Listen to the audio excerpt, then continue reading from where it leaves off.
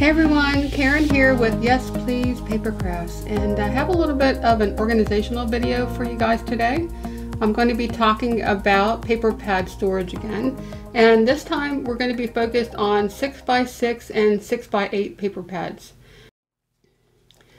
So the first thing I did when I was trying to organize these 6x6 and 6x8 paper pads was I went throughout my craft room and I just collected them from various locations. I had them everywhere, and I brought them all together and I figured out how many I had and then tried to determine where would be the best place to store them in my craft room. And I decided to put the majority of them on a hanging shelf that sits right above my flip storage bins where I have my 12x12 paper by collection, and I can fit almost all of the paper pads there. Now I do have some that are specialty paper and cardstock and some other sizes like 4x6 and 8x10, and those are in my Billy bookcase.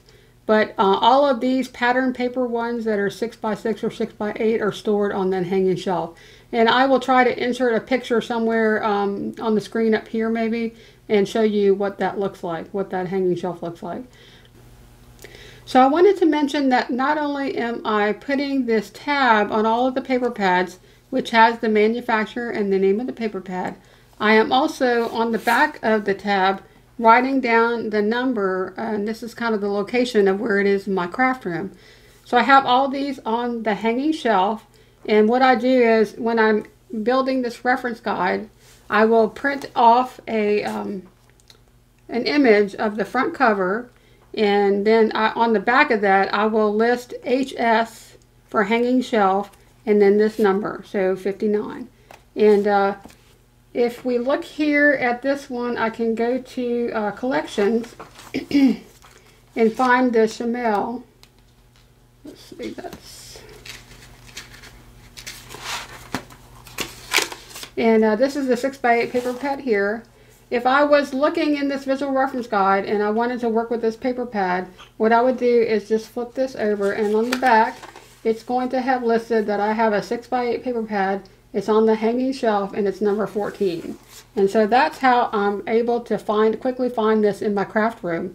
And the other awesome thing about it is when I'm finished using this, I know right where to put it back so that the next time I want to use it, it's in the right place.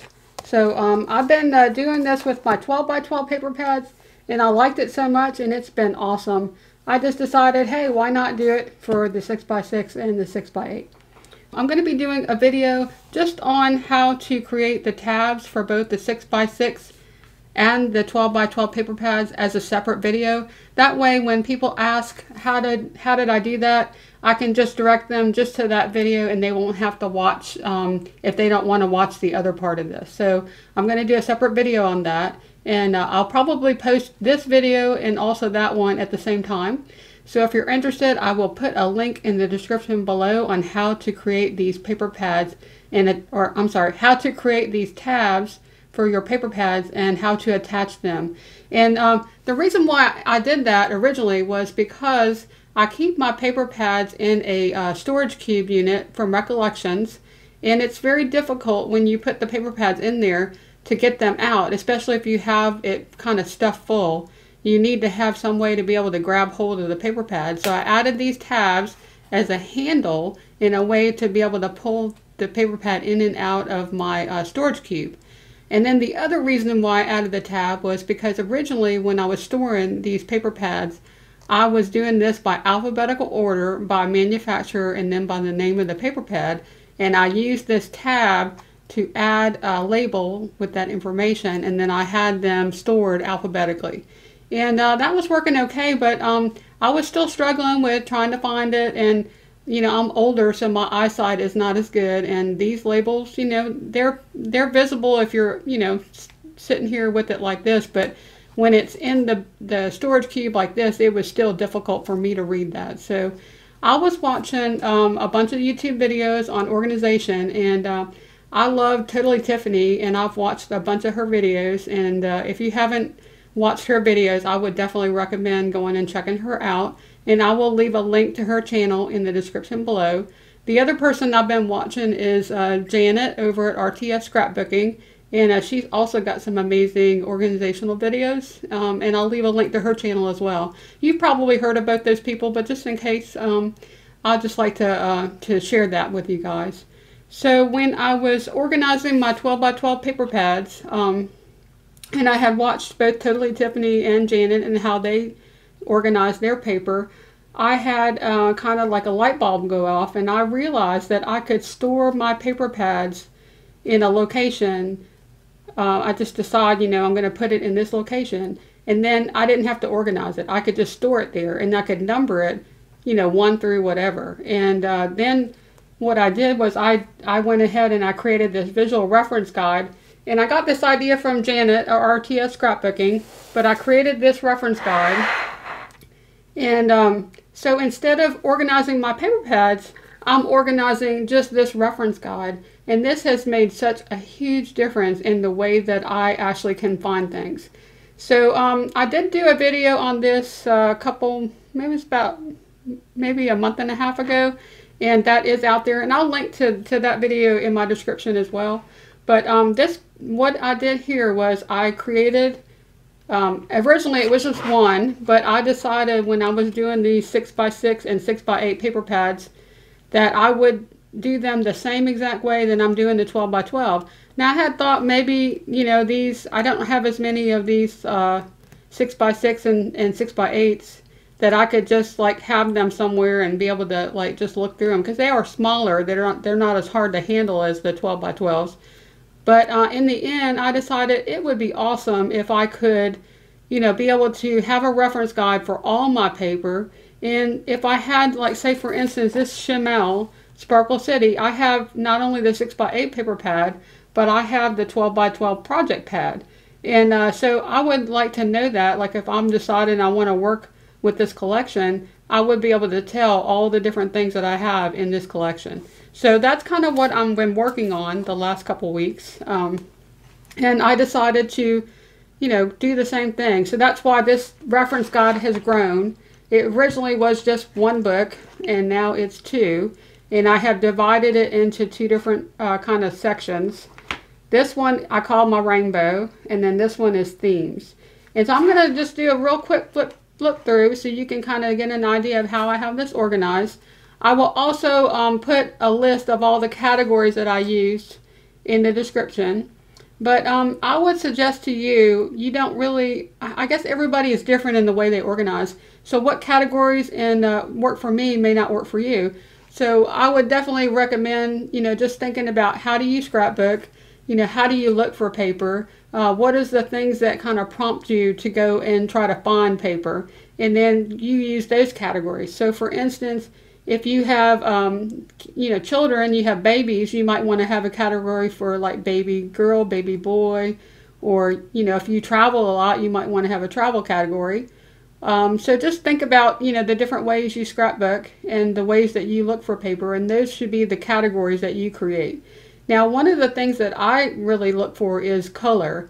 And so what I ended up doing was I put a lot of my paper pads in color, because a lot of paper pads are not themed. This particular paper pad is I think this is a fall paper pad, but if you were to look through this, you would not know that this is fall. I think other than a couple pages where they have acorns, like this page, this paper pad doesn't look like fall to me at all. And maybe the cutter parts might have some fall sayings on them, but yeah, it doesn't really, you know, look like fall. So most of my paper pads that I have, you know, it's just color. So for instance, this one here, it's kind of just neutral color. So I put it under the neutral category. So let's go ahead and flip through these, and so you can get an idea of how I have this organized. And I'm hoping showing this to you guys will give y'all some ideas about how you can do your paper. So originally I had 4 categories for my rainbow. I had brights, pastels, neutrals, and darks.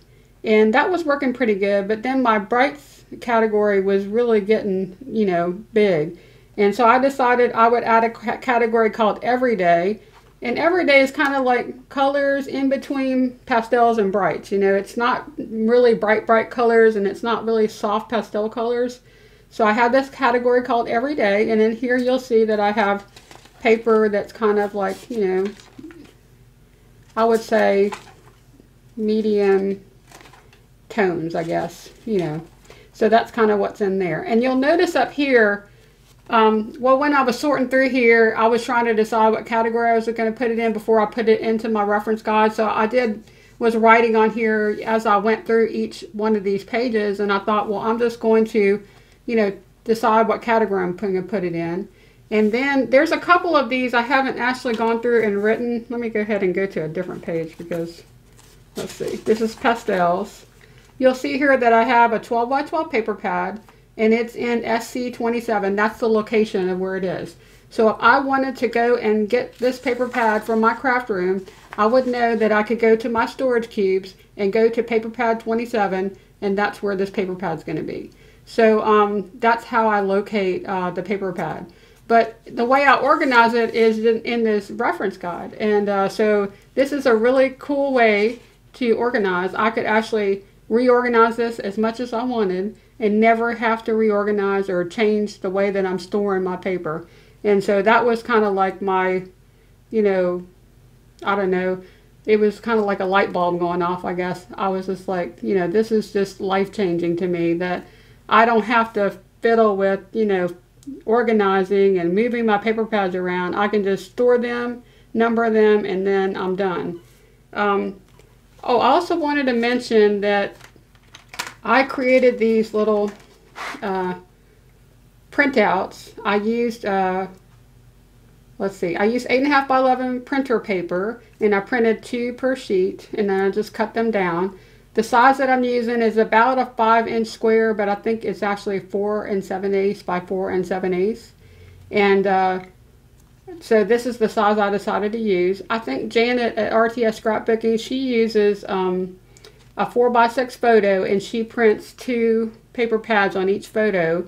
And I really did like that, but I thought that would be kind of small for me because I have trouble seeing. So I wanted to make mine bigger, and I decided on this size. So, you know, how you do yours, you know, that's up to you, what size you would like to make it. But I just decided I like this size because one thing is that this size allows me to be able to get a good representation of everything on this paper pad, because it has like pictures of all the different sheets that are in this paper pad. So as you're flipping through here, you know, you can see, you know, what paper is actually in that paper pad. If I would have made this smaller, I would have had a hard time, you know, seeing the different little, you know, paper that's in here. So okay, so I went off on a tangent. Let me go back to the categories that I have here. So I have my rainbow, I have everyday, and I went through and decided, you know, what each paper pad would go in. And if I change my mind, it's pretty easy to just take, you know, this one and move it to another category. But I have everyday pastels. And so in the pastels, you'll see I have really light colors and really soft colors. So that's pastels. Then we have brights. And in brights, we have much more vibrant colors, you know. So that's just kind of, it's kind of up to you too, if whether or not you want to do, you know, what categories you want to put it in. Because for somebody this might be everyday, but for me it kind of just seemed like a bright. And you'll notice I have this one twice. I actually do have a 12 by 12 paper pad, and I also have a 4 by 6, so that's why I have that in there twice. And I'm still kind of working through marking all of these. I've been trying to figure out what I did with some of my 12 by 12 paper pads, because I know that I had them, but I misplaced, I think, 12 paper pads. I don't know where they went. So I don't know if y'all do that, but when I'm reorganizing, I'm pulling everything out, and then you know, as I was going through and marking and putting numbers on the back of the page like I did here, I couldn't find this paper pad. So I must have it somewhere, but, you know, I can't imagine what I did with it. I looked for a couple of hours the other day, and I couldn't find them anywhere. So went through my closets and everywhere in my craft room that I could store 12 by 12, and I couldn't find them. But I'm sure eventually they'll show up. Okay, so then I have darks, which is, the way I did darks was anything that had navy or black basically would go into this category. And I just thought that would be kind of cool, because a lot of times you're working with layouts that are navy and black or dark colors like this maroon color. And so I decided to have a category for darks. Then I have neutrals, which is things like black. This is black and cream. There's like gray and gold and tan. There's browns and tans. So that's how I did that. So those are all neutral colors. Okay, then I have my next two categories are, they're not really themes and they're not really rainbow, but they're kind of, to me, a way to describe paper in my mind. And you know, that you might not have categories like this, but I have these two categories. One is called retro and the other one is called vintage. And the way that I determine how a paper pad gets into one of these categories is if retro to me means distressed and kind of like something that's old-fashioned or maybe like from the 60s. So this kind of a style. It just, I don't know, for some reason when I go through these paper pads and I look at them, I just think retro. So I went ahead and put these kind of paper pads into that category. Okay, because you know, when you're scrapbooking and you're trying to work on a project, if you're working on a project where you're using this distressed paper or this kind of antique-y looking paper, that is kind of, you would stick to the paper in this category. So that's what I thought when I was trying to decide what categories I would put my paper in. Now vintage to me is different. Vintage is like teapots and teacups and antique stores and books and things like that. So I just think it as being roses and soft colors and pastels, and so I have a lot of these paper pads. And the reason why I decided to put these in a separate category is because when I'm scrapbooking and I'm looking for a particular style, I might go to this vintage category to pull something. So that's why I went ahead and put it into a separate category, because really this could have gone into pastels. And you can, you know, it's hard sometimes to know what category to put it in, but I just, you know, I did it based on how I thought that I would pull the paper. And so that's that one book. And then I have another reference guide here, and this one is by themes, but it doesn't just have themes in it. If you watch Totally Tiffany, she has a video where she talks about her 4-section system, and that video too changed the way that I organize and the way that I store things in my craft room. I just love that. So her 4-section system is alphanumeric, rainbow, themes, and then the calendar year or the seasons. And so the way that I like to organize things, and when I'm thinking about something, is first I think, is this alphanumeric? And if it is, it goes into that category. Then I think, is this reference to the calendar year? Like, is it Christmas or Mother's Day or 4th of July or something that's like falling within a certain month in the calendar? If it is, then it goes into the calendar year. Then I think, is this something that is a theme? Is it travel related? Is it baby related? Is it pets, or, you know, just any kind of themes that you have set up in your craft room? And if it is, it'll go in that theme. And if I have anything that doesn't fall within those 3 sections, I will put it under the rainbow, which is by color.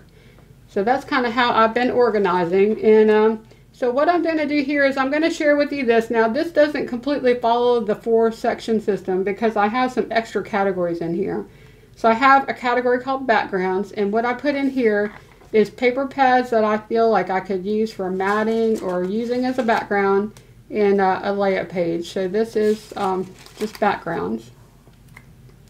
Next I have seasons, and I don't tend to buy paper pads that are seasonal, so I don't have very many here, but I have like a Valentine's, there's a fall and 4th of July, and another fall, and then this one is also seasonal. I think it's fall and Christmas, and also like Halloween.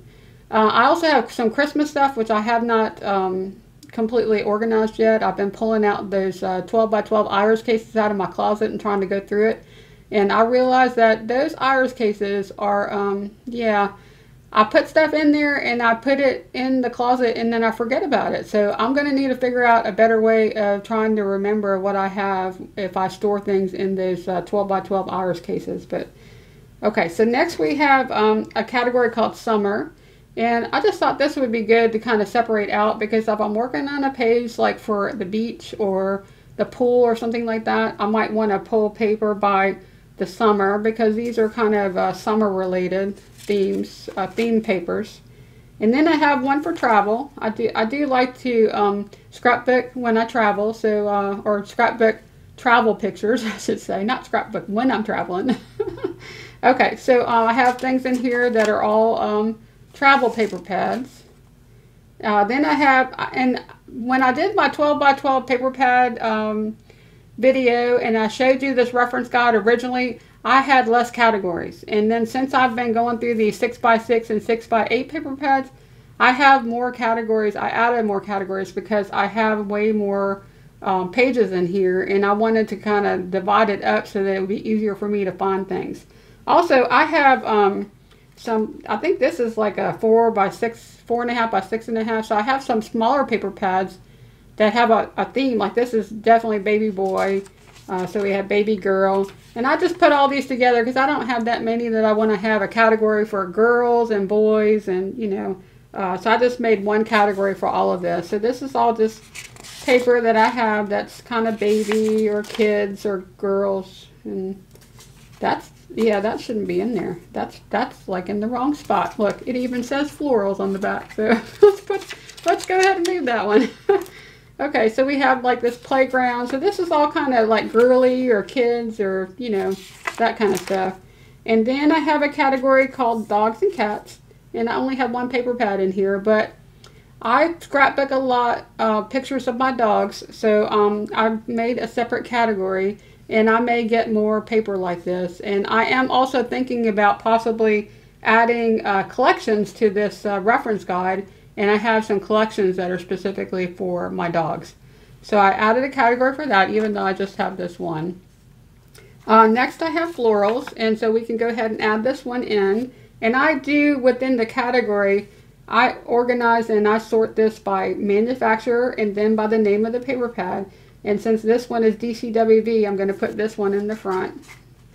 And you don't have to do that. I just think it's, if I'm looking for something, maybe it'd help me. If I have, you know, 20 sheets in here, I would kind of know if it's recollections, it would be toward the back. So this category is a new one as well, and I just decided I would do florals separately. And I haven't gone through all of the different ones in rainbow. I might pull some more out of there and put it over here. But I thought these paper pads have a lot of flowers. It's mostly just flowers, and so I thought I would put these in a separate category called florals. And so it looks like that. And then I have celebrations.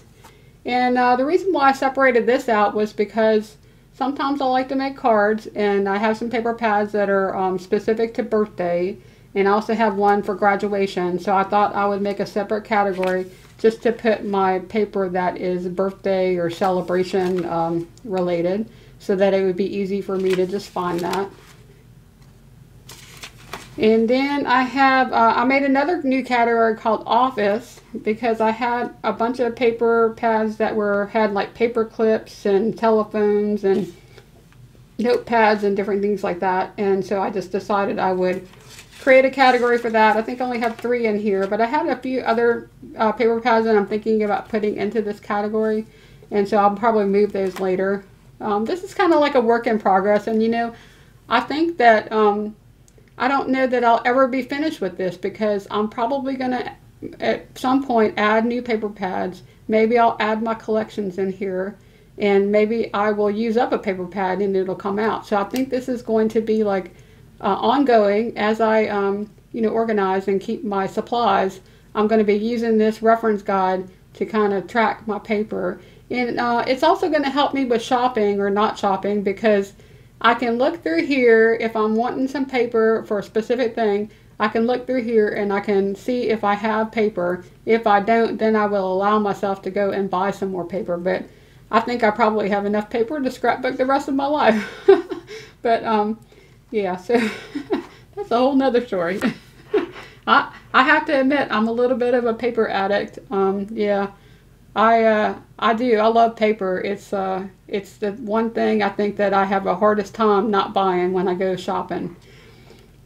Okay, so this next one is going to be collections, and in this category, I have all of these paper by manufacturer, and the reason why I decided to have a separate category in this reference guide that just for collections is because these are paper pads that I have where I have a lot of ephemera. I have a lot of embellishments, and so I want to be able to have that keep created separately. And if you look on some of these, I started kind of keeping track. Well, like this one, I have both a 6x8 and a 12x12 paper pad. And I haven't gone through here and added all of this, but let me just go to this one here. This particular one, which is Saturday afternoon, I fell in love with this collection, and so I bought a whole bunch of stuff. Now, I haven't gone through and figured out exactly what I have. That's kind of my next step, is to start working with the embellishments and trying to organize those so that when I go to work with this collection, I will know where all of these other things are located. So right now I have a 12x12 paper pad, two 6x8 paper pads. I know I have some ephemera, and I know I have thickers. And so I just want to be able to, you know, track on here what I have so that if I decide I want to work with this collection, then I can pull that stuff and be able to have that. You know, I think a lot of people, this happens, you buy stuff, like you buy a collection like this, and then over time things kind of move around the craft room, and then you kind of lose track of it. And this has happened to me so many times that I would sit down to scrapbook, I would pull out something like, say, like this paper pad, and then I would try to go through and find the things that go with it, and I would spend time doing that, and by the time I got everything collected to get ready to scrapbook, I'd be done. I'd be like, okay, I'm gonna go do something else because I'm tired of this. So that's one of my biggest drivers in trying to get myself organized, is that I would like to be able to go into my craft room, decide what I'm going to do, pull my supplies, and then just get to scrapbooking and not spend hours just trying to find stuff. So that's kind of my goal in right now, is to try to just get myself super organized so that I can scrapbook and have fun and not get frustrated by not being able to find things. Okay, so let's see. We have a couple more categories here. We have other, and in other, I have a paper pad called the Lazy Scrapbooker, and that is like a special, kind of a specialty paper pad to me. And there's a couple other things in this category, like this is a die cut shapes, which is a paper pad that has punch out. So to me, this is more like it's more like an embellishment. It's not really a paper pad. So I have this under other. Same thing with this journaling one. It's also punch, you can punch stuff out or cut it out. And the same thing with the tags. It's more like, these are more like embellishments or specialty things. Now, I did originally call that specialty, but then I ended up with a specialty category that I wanted to use. And so I changed the name of this to other. And then the specialty is going to be special paper. Like, this is like crepe paper. I have like washi tape paper. Dribble. There's washi tape paper, there's cork, there's burlap, there's some really pretty paper, embossed paper from Tonic Studios. So I just mirror card, all kinds of different foil paper, have glitter paper. So all of this specialty paper went into the specialty category. And then the last one I have here is cardstock. I do have some paper pads that are cardstock, and I decided I would go ahead and list those as well. So I have all of this cardstock as well. So that's it for the visual reference guide.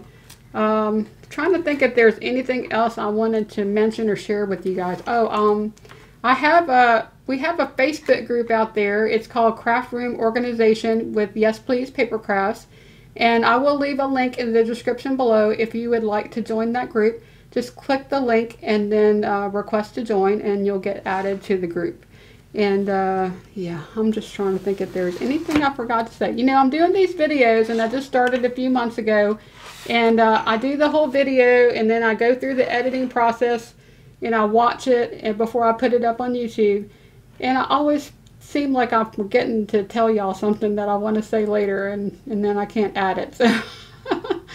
So maybe I'll think about it. I think I'll watch this back, and if I think of anything, I will, when I make the video on how to create these paper pad tabs, I will maybe put it in there, or I will leave it in the description below if I think of anything else that I forgot to tell y'all. Okay, well that's all I have for you guys today. Oh, I know what I forgot to tell y'all. I wanted to show you actually some pictures of what this looks like in my craft room. So I'm going to put some maybe a little video clip at the end. So just stick around and you will see how these paper pads are stored in my craft room, and you can get like kind of a visual of what it looks like. Alright, that's it. So I hope you enjoyed this video, and if you did, please give it a like, and if you would like to see more, please subscribe, and we'll see you next time. Bye now.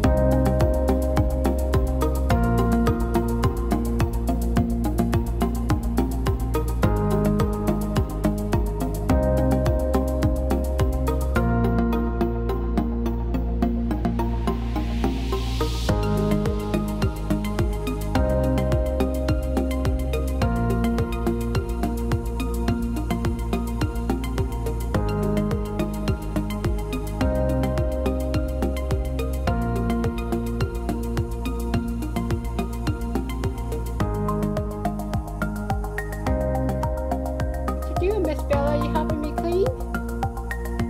Looking for paper?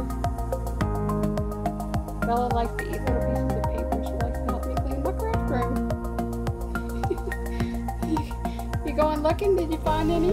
Huh? Did you find any paper? No? She's like, who, me? I saw you. I did. Okay.